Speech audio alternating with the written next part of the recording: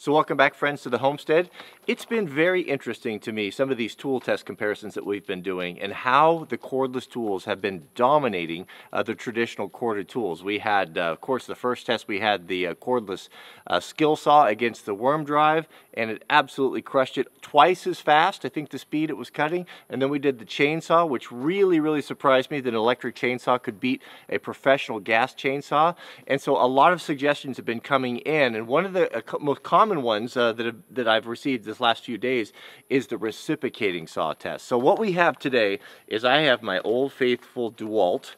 Actually I have two DeWalts here, corded Sawzall. Now I have had, I think, 4 of these. When we used to do, when I had a wrecking yard, we used to cut up lots of Jeeps and bodies and things. We used these, and they were really super tough. The thought back then of having a replacement that could be cordless was not even in the realm. So on the other side, we have the FlexVolt 60 volt, which the big batteries, which is a really close competitor.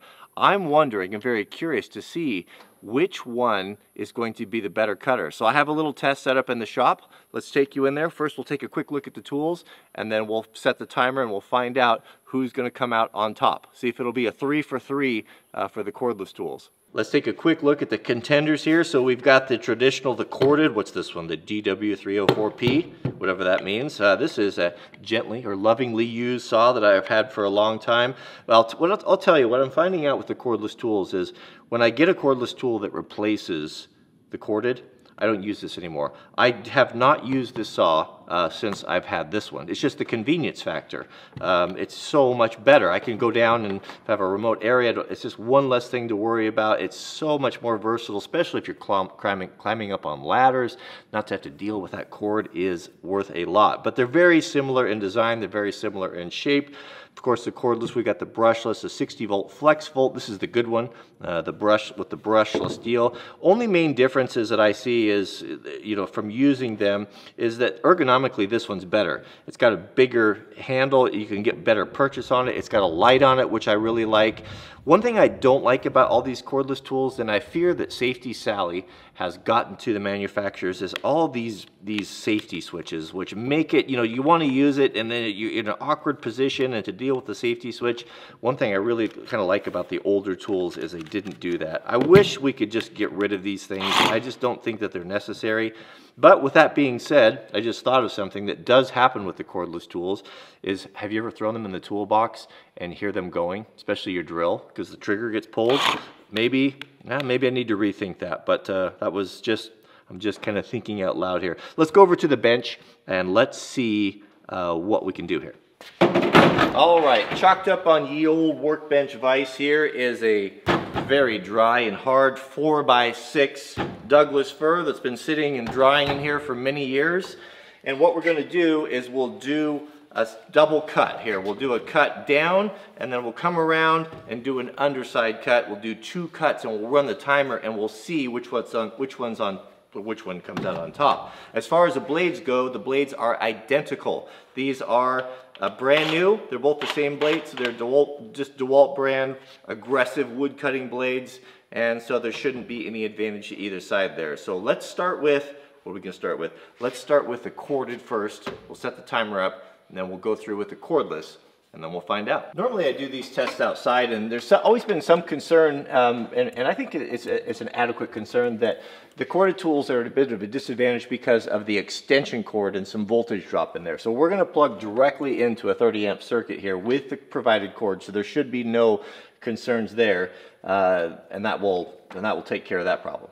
All right, here we go. So what I'm going to do is I'm going to cut down and then up, and I'm going to press as hard as I can. I'm going to try not to stall the tool. I want to keep the blade speed up, but I'm going to really press it as hard as possible. So let's set the timer, and 3, 2, 1, go.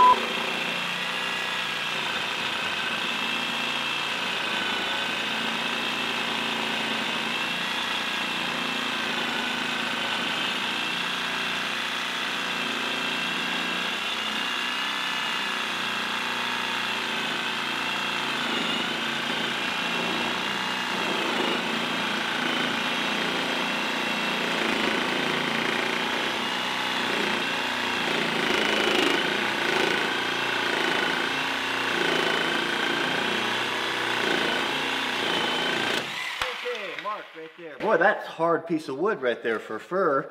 So that took a long time. I don't think we need to do the uppercut.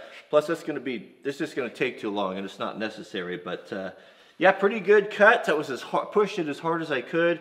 It was starting to bog down a little bit, but that's it. That's a pretty good cut for a reciprocating saw. Okay, same piece of wood, and there's a little knot right there. I'm gonna move over here to clear that knot so we don't have to make it equal. Okay, start the timer in 3, 2, 1, go.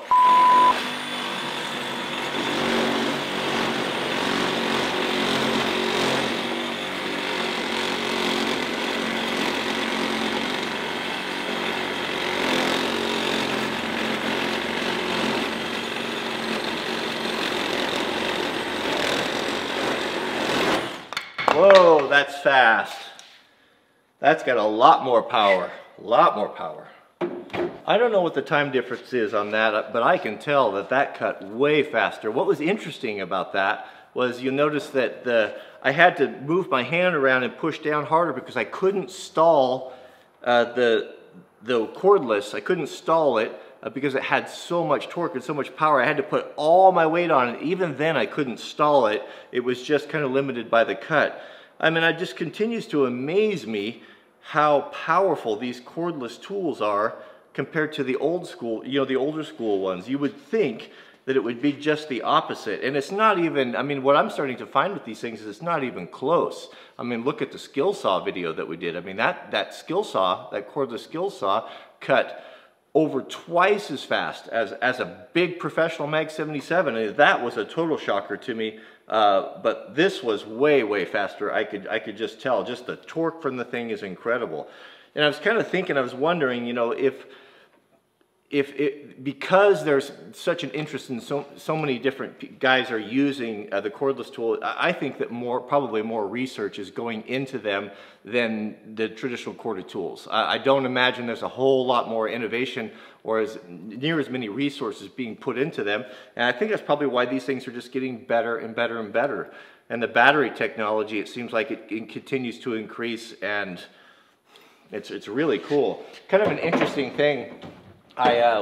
This weekend we loaded up the van and we went up with some friends up to Mount Fuji and camped at the lake, and we did some amazing dirt bike rides. I got some video that just blow you guys away, and canoeing and all of that. And we were talking as the three of us or four of us were sitting around talking about bikes and the future and the technology and all that. That one of the guys said, that was our group leader, said, you know what, I just bought a new Husqvarna this year, basically the same bike as mine. He goes, I think that this is my last gas motorcycle. And I said, what are you talking about? You talking about electric? He's like, yeah, I think that the next bike that I purchase is going to be electric. And it's what's so funny is that we were riding a couple weeks ago, and I heard the strangest sound. All I heard was like tires on gravel with this motor whining. And two guys rode up on these beautiful, I think they were Alta dirt bikes that were 100% lithium electric. And it just blew me away. And they're starting to compete in races with these things. And to be able to have something that you don't have to have gasoline, you don't have to deal with engine problems and rebuilds and all that stuff, and the lightweight and the maintenance is super appealing. So it's a very exciting time to live.